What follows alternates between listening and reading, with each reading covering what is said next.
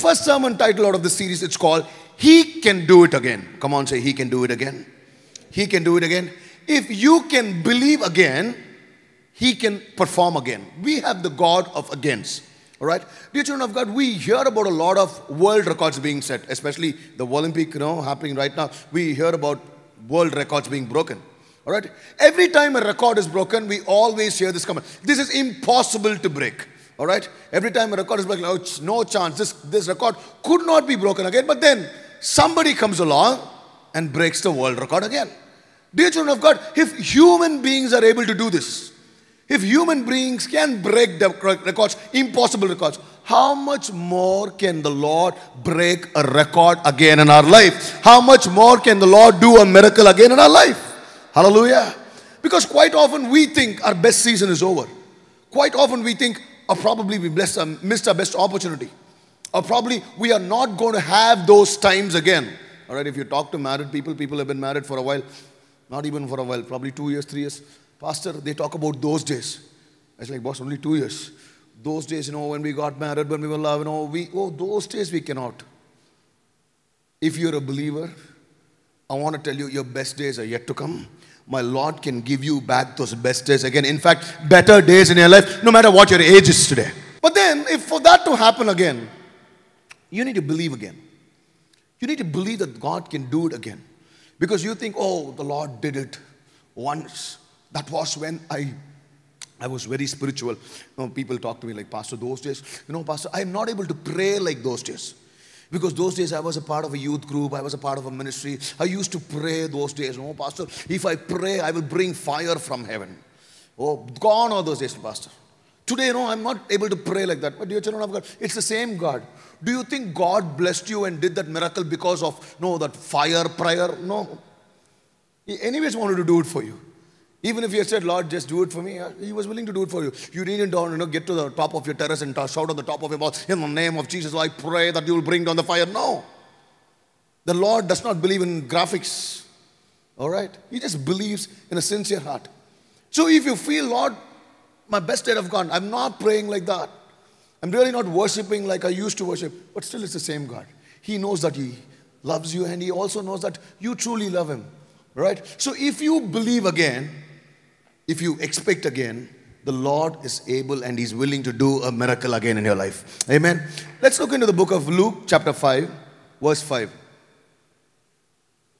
We've got a fancy number today. 5:5. All right, the story of Peter.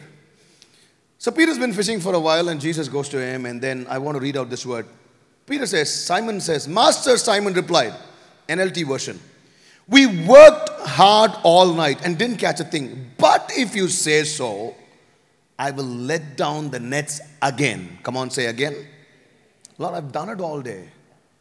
Nothing's happened. If you say so. Say, if you say so. Don't look at me. Tilt your head above and say, Lord, if you say so. If you say so, I'm willing to do it again. All right? Oh, we know about Peter, one of the great apostles, apostle to the Jews. Paul was an apostle to the Gentiles, apostle to the Jews. Part of Jesus' inner circle, James, John. Peter was a part of the inner circle. The guy who betrayed Jesus thrice, the guy who cut off a ear from the soldier, the guy who stood up on the day of Pentecost, the one to be anointed, the first guy to preach the gospel, the first guy to preach the gospel to the Gentiles. All right, great guy. And we also know that Peter was martyred. All right, do you guys know? Peter was martyred, Nero's reign. And in fact, when he was crucified on the cross, Peter said, I'm not worthy to be crucified on the cross. So invert my cross. There's also another historic detail which says, Peter, while he was doing ministry, he was doing it along with his wife. Do you know that? Right? Because Paul writes also, Peter has this, privilege of taking his wife along. I am single and, yeah. So the history says that Peter was doing ministry along with his wife, and his wife was martyred in front of his eyes. She was crucified before Peter was crucified. All right? And that's what William Barclay writes. He sees a painting of Alexandria, and the painting shows that Peter watching his wife being crucified on the cross. And at the time, Peter rejoices and he says, okay, remember the Lord. Okay, when he says rejoices, he's rejoicing that his wife is dying for Christ. There are some people who will rejoice if your wife goes through pain. That's a different story. I'm not talking about the same. This guy rejoices because she's dying for Christ. Background of Peter. Now, when Jesus picks Peter, Luke chapter 5, verse 1 and 2. And for people who don't know, it was Jesus who named him Peter. He was called Simon. When Jesus met him, John chapter 1, verse 42, he says, his brother brings him, Andrew brings him. Andrew, who's the disciple of John, brings Peter. And then he says, Simon, I'm going to call you Cephas, okay, which means the rock, which is Peter. Now, on one day, as Jesus was preaching on the shore of the Sea of Galilee, great crowds pressed in on him to listen to the word of God. And he noticed 2 empty boats at the water's edge. For the fishermen had left them and were washing their nets. This is a known story, Luke chapter 5, verse 1 and 2. My first point for today is, your empty moments and your moments of failures have a purpose in God's plan. Amen. Your empty moments and your moments of failures have a purpose in God's plan. Now, Jesus looks at the boat and the boat empty. The empty boat signifies that somebody's worked hard and still there's not been any results. There's been no results. He sees the empty boat. He also sees the empty nets, and probably there were empty baskets as well where they used to fill the fish. All right? Okay, when we talk about empty baskets, we remember feeding the 5,000 where, we say after the Lord fed all the 5,000, there were 12 baskets full of fish and bread. But then I don't know where those empty baskets came from. I don't know whether people start attending meetings with empty baskets. All right? Feeding the 5,000 also reminds us about empty purses. These guys, the disciples come and say, we don't have money. All right? Whenever there is a kind of emptiness in your life, there is a purpose and plan for you when you go through that emptiness. Amen? I know it's tough. They're like, Pastor, what do you say? Me being empty, does it have a purpose? And even if it has a purpose, I don't like being empty, Lord. All right? But then, dear children of God, this morning I want to tell you, your emptiness or your failures have a purpose in God's plan. And most importantly, your emptiness is God's opportunity to do the never done before. Let me repeat that for you. Your emptiness offers an opportunity to God to do the things He has never done before. I'll tell you why. Chapter 5, verse 3. Stepping into one of the boats, Jesus asked Simon, its owner, to push it out into the water. So he sat in the boat and taught the crowds from there. All right? This was never done before. All right? Nobody has used a boat to preach. All right? This is the first time a boat is becoming a pulpit. All right? A fisherman is becoming a disciple. All right? Because it was empty, God was able to do the never done before. All right? Imagine the first time Jesus getting on the boat and preaching, that becoming the podium, the pulpit, the altar. But here when you look at this emptiness, your emptiness gives space for God to work. Do you understand this? See, I've gone to certain houses, for house visiting. And you go inside and you turn any side, your knee will get hit, your foot will get, because the house is just filled. And they will also say, Pastor, we've also ordered another recliner or a fridge. I don't know, probably they'll put all the goods inside the house and they'll say outside the house, I don't know. So much stuff. All right? Dear children of God, at times we have to give, there needs to be empty space for God to work in our life. We're always busy. We're always preoccupied. And people come and tell me, I can't listen to God's voice. I cannot hear Him speak. That's because it's full. Full of worries, thoughts, all right? Too much of imagination, all right? You're not able to hear God's word at all. And you're like, I'm busy. And sometimes God has to pull out your jobs. Probably make you sit in a corner for you to listen to God. Or even though you listen or not, you start pestering God. God, talk to me. God, talk to me. Talk to me. Or you start pestering the pastor. Pastor, can you pray and tell me? Dear children of God, your emptiness gives space. There are times you have to clear your schedule. There are times you have to clear your space at home. All right? See, I like my Hindu friends. Because whenever they build a house and they invite me, you go there, they have a puja room. They have a room for prayer. But most of the Christian houses which I go to dedicate, Pastor, this is a living room. Oh, that's a 75-inch TV. Right? And that's the master bedroom. But where is the master's bedroom? I hardly seen any prayer room or a room dedicated only for prayer in a house. It's like 2-bedroom flat. Pastor, already we don't have budget to buy 2-bedroom flat, Pastor. You're talking about another prayer. That's another 200 square feet or 100 square feet. Come on. Do you know how much it's going to increase my EMI? Boss. Give space for God. When you give space for God, that emptiness, He comes. He makes it His pulpit. He makes it His podium. He starts to give out sermons. You will have testimonies being preached from your emptiness. Amen. Hallelujah. Empty wombs will become a pulpit for the Lord. Your empty womb is going to become a pulpit because from there a sermon is going to come about how the Lord gave you a child and blessed your child. Amen. Hallelujah. I was talking to one of my colleagues yesterday. So I work for this advertising firm, right? So I was talking to one of my colleagues. So he's going to have a baby, all right? He said, Pastor, the delivery is on most probably the 7th. So I said, if your wife can kind of bear the pain and stretch it till 12 o'clock midnight, and if your baby's born on the 8th, it'll be 8-8. It's a fancy number, you know. Whenever you mention the birth date, it could be 8-8. He was like, Pastor, I've been waiting for 7 years. We've been married. I've been waiting for 7 years to have this child. Wow. So I was like, and immediately I started struggling. I know a lot of questions you couldn't answer. A lot of places you want to avoid because wherever you go, people want to like, when are you going to have the child? When is the good news? You'll have to tell them, if you shut your mouth, that will be the good news for me. When the day I stop seeing you, will be good news. Right? When are you going to get married? Always about other people's life. What's next? Oh, final year. My daughter's, I had this problem and my daughter was in the 12th standard. What is she going to do? Now she's in the final year. Again, like, what is she going to do?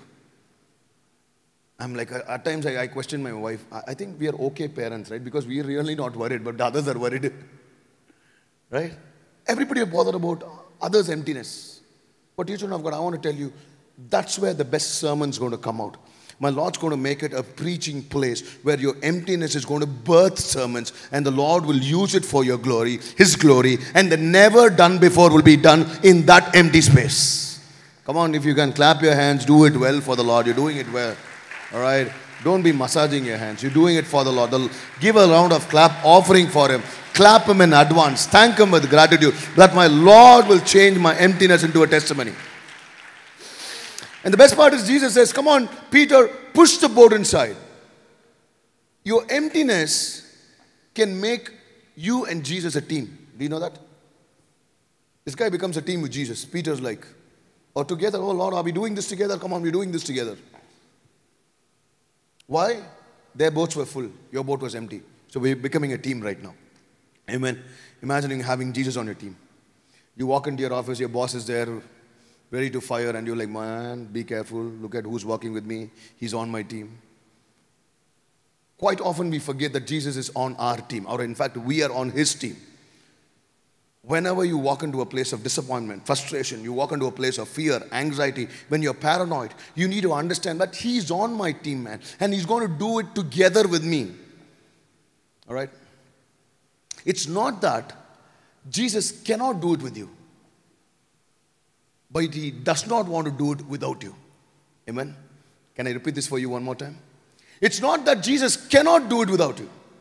But He does not want to do it without you. He wants to involve you in every miracle He performs. Amen? Hallelujah. Come on. I was like, Lord, I was just reading the Bible, giving the Lord a high five. Thank God we are on the same team. Amen? Though I'm a bad team member, though I am the weakling in the team, all right? But still, Lord, I'm on your team.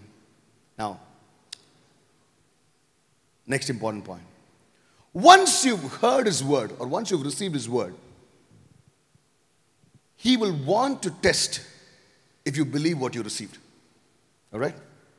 If you receive His word, okay, for all those people who've been saying amen and hallelujah, for all the words you've said amen, He's going to test you for that. Right? Because that's what's happening to Peter. Now, Peter is like leaning onto the board and listening to the sermon. Wow, Jesus, hallelujah, amen. Come on, Jesus, preach it, preach it. You know what happens?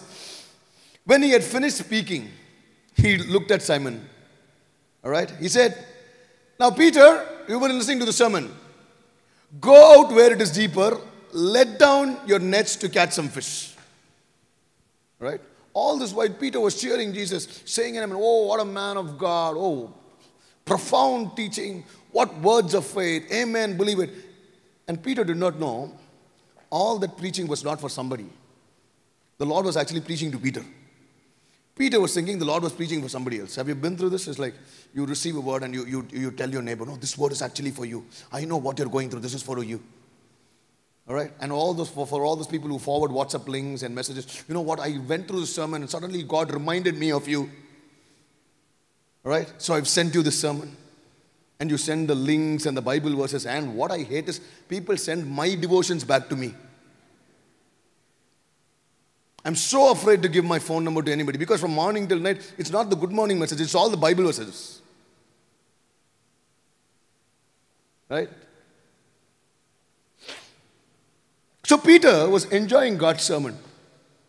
Little did he know that once Jesus finished preaching, Jesus said, boss, thank you for all the hallelujahs, thank you for all the amens, but this was for you. Now push the boat inside.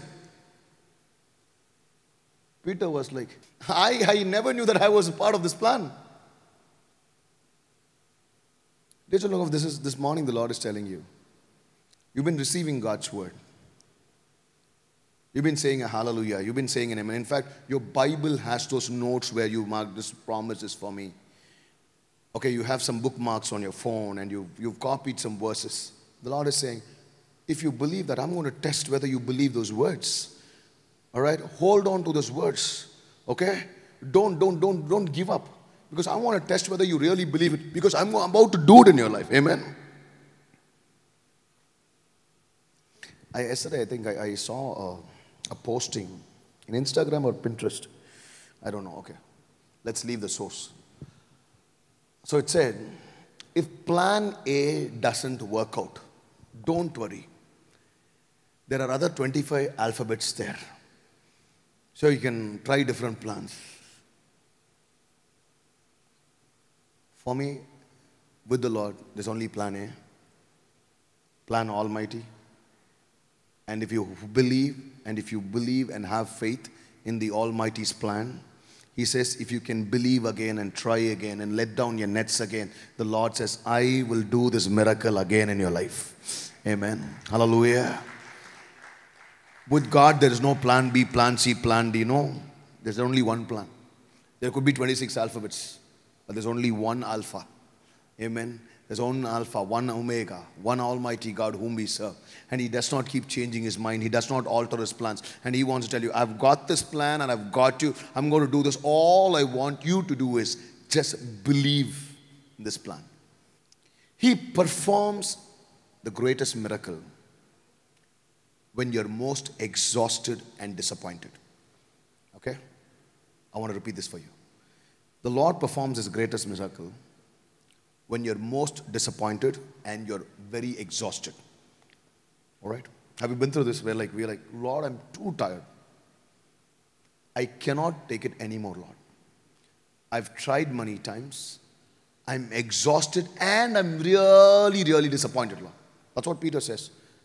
5:5, Luke 5:5. Master, Simon replied, we worked hard. Come on, listen to these words. We worked hard all night and didn't catch a thing. Okay? We worked hard all night, which means I'm exhausted, Lord. And I did not catch a thing, which means I'm disappointed. Leave on a shark. All right? At least a small goldfish. Something, Lord, to inspire, to encourage my faith. You could have at least given me, a small fish. No, I didn't catch a thing, which means I'm really, really disappointed after working the entire night. Have you heard these words? Have you mentioned these words? I've said these words. I'm really disappointed. You look at our children, we look at people and say, I'm disappointed in you. All right? Or most often we're like, Lord, I'm disappointed, Lord. Because I thought this was the moment you're going to perform that big miracle.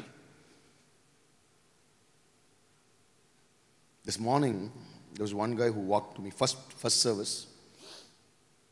He's an unbeliever. He's accepted Christ, new Christian. I don't know who brought him to Christ, but I don't know what they've told him to bring him to Christ. Right? I'll tell you why.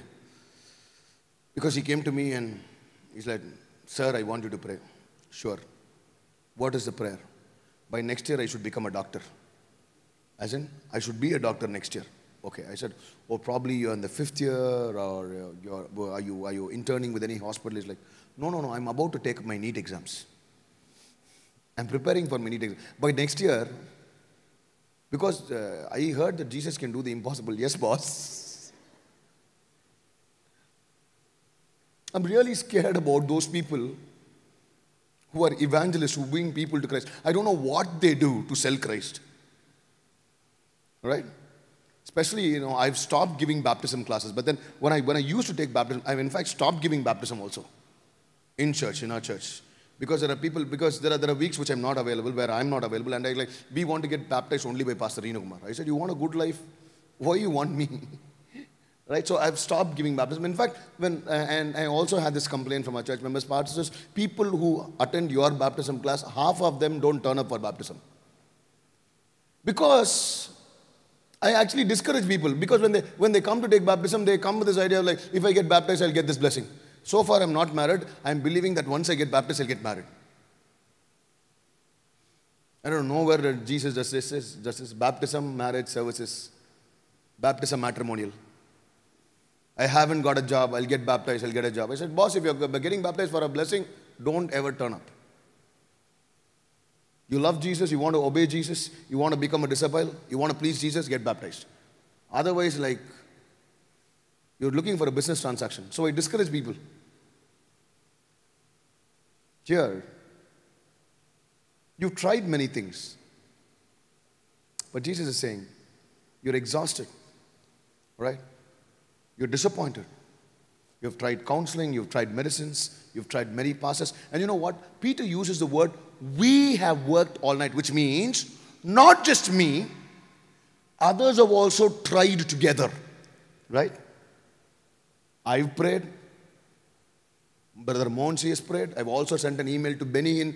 I believe he has also prayed, because I got an auto reply saying, we have received your prayer request, we are praying for you. So I believe he's also praying. So many people have prayed and it's still not worked out. Right? I don't know, my mother's not alive today. But then the more she was praying for me, it seemed like I've never changed. Have you been through this in life? All right? You start praying for something and it becomes worse. Oh, I've been there. I was like, Lord, I think I shouldn't have prayed for that. Because it was better before I prayed. Right? It's like, you've tried, you've exhausted. And this guy says, we have worked all night. In fact, Andrew and my people around me also, we have toiled all night. But Lord, nothing's happened. Dear children of God, if you're going through those moments, I want to tell you, when you're most exhausted and disappointed, that's when my Lord comes down from heaven. He works on your behalf. He does a miracle. When you are about to give up and you say, Lord, I'm tired, He says, no way. This is when I'm going to perform that miracle. Hallelujah. Now, why are you clapping as though you guys are exhausted? If you want to clap, clap with all energy and say, my Lord is about to perform a miracle. Just be excited, guys. You're probably even running out of options. This morning, the second service, I listened to a testimony where a lady who was not believing in Jesus Christ, she started being our online member, watched our sermons.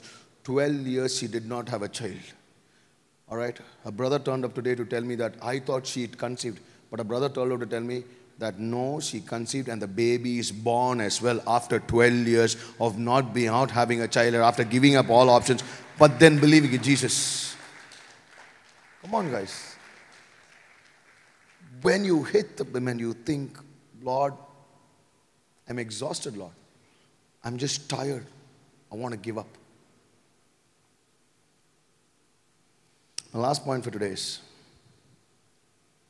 everything could be the same, but your obedience to God's word will have different results. Everything could be the same. Because quite often when we think the Lord's about to perform a miracle, we are like, oh, we expect great changes. But the Lord says, no, everything's going to be the same. But then, this time if you obey, if you believe, results will be different. Right? Now, and about this time, the nets were so full of fish that they began to tear. They dropped the nets, they started fishing. Probably if it was me, I would have said, Jesus, I'm willing to go out there. But then, Lord, can we use another boat? Probably this boat is not so lucky. Or probably, Lord, can we use a different net? I think this net is probably worn out. It's old. Okay, that's what people come and tell me, no?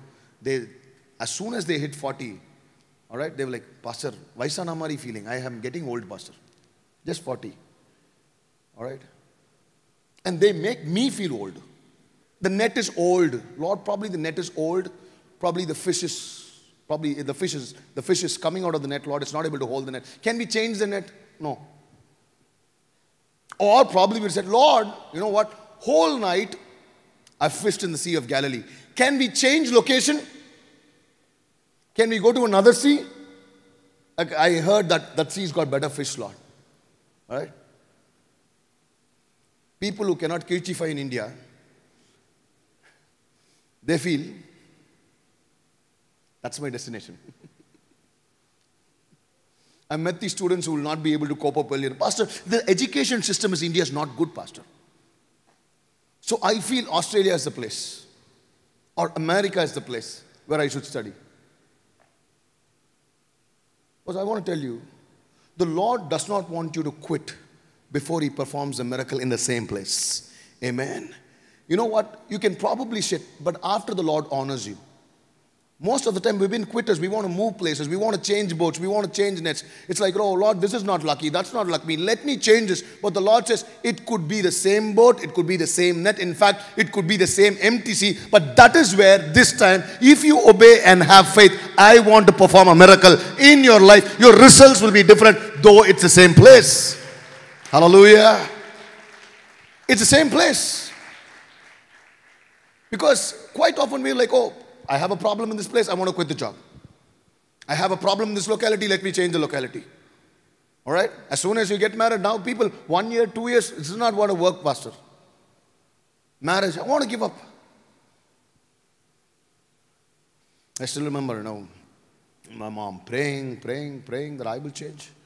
I want to tell you all those prayings, all those praying parents who've been praying for your children, you're not seeing a change. You know what, this time, it's going to be different. Amen, hallelujah. For all those parents who don't have children and you're praying for the children, no, this time it's going to be different. Hallelujah. We walk by faith and not by sight. You know, Noah built the boat without even seeing the rain, without even hearing about the rain. Nobody's experienced rain till then. But then he built the boat without seeing. Now, I want to encourage you, the same location, same boat, same net, same body. The Lord is going to perform a miracle. This time the results are going to be different because the Lord is saying, have faith. Peter, you've been listening to this preaching for a long time. Have faith. Go out there. And the nets were so full of fish, they began to tear. All right. Peter was awestruck by the number of fish they had caught, as were others with him. His partners, James, John, sons of Zebedee, they were all amazed. Look at all those people, you know. They were all amazed with what's happening to Peter. Right? Dear children of God, God will make sure that the people around you see the work of His hands in your life. So that's why you have to go back to Sea of Galilee. Amen. Hallelujah. Don't go to another sea. You need to go back to the Sea of Galilee because all your friends there who saw your empty boat, now they need to see that your boat is going to overflow. And you know what happened? They brought their boat also, and your blessings start to overflow into their life, and their boats also start to overflow. Hallelujah. That's how God needs to bless you. Your blessings need to overflow into others' life. They were so amazed. And I love the way what Peter said, you know. When Simon Peter realized what had happened, 5:8, he fell to his knees before Jesus and said, "Oh Lord, please leave me. I am such a sinful man." If it was you and me, after this miracle, we would have probably said, or I would have probably said, "Lord, can you come every alternate day?"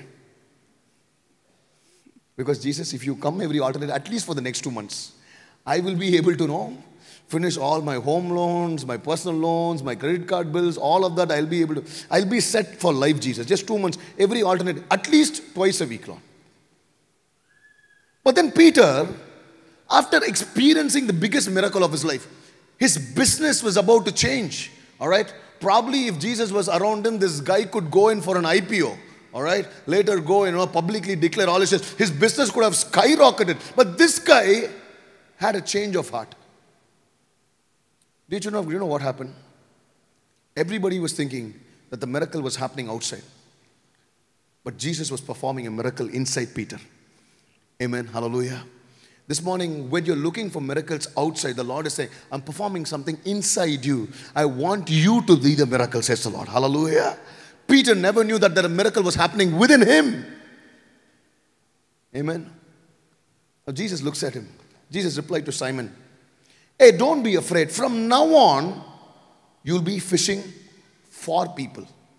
In Hebrew, the word's called zogreo, Z-O-G-R-E-O, which means to catch alive, catch fresh. He's saying from now on, you're going to catch people alive, right? From now on, your career is about to change. From now on, your future is going to be different. You have a different job title. Your KPIs, your KRAs are about to change. Your job responsibilities is not going to be the same. From now on, you're going to catch people alive. Dear children of God, your emptiness can bring a career change in your life. Hallelujah. You're going to be fishers of men. In fact, Jesus tells him, you are going to be the miracle. In fact, he tells him, you are the miracle. Come on, tell your neighbor, you are the miracle. You are the miracle. Come on, tell them, you are the miracle. Right? I know you guys have this mind voice saying, marrying you itself was a miracle. Giving birth to you was a miracle. All right? Surviving so long is a miracle. But I tell you, the biggest miracle is me being the pastor. That's the biggest miracle in my life. Or the miracle in your lives as well. Peter was thinking, the Lord was doing a miracle outside. The Lord was making Peter the miracle. Dear children of God, I want to tell you, your emptiness is going to make you the miracle. You're exhausted, you're disappointed, you are tired, you're too tired. There are times when I feel more tired when people come and tell me, Pastor, how come you do all this, Pastor? Don't you feel tired? I was like, boss, yeah, I do. There are people who ask me, what do I eat? I do feel tired. This morning, I felt like I was a child. I didn't want to get up off the bed and see your faces today. But then, when I'm most tired and most exhausted, that's when the Lord delivers the best sermon out of me. Amen. Hallelujah. Now, I want to tell you this morning, you're looking at the miracles outside, but the Lord's working inside of you. There's a big transformation coming your way from this emptiness you're going through.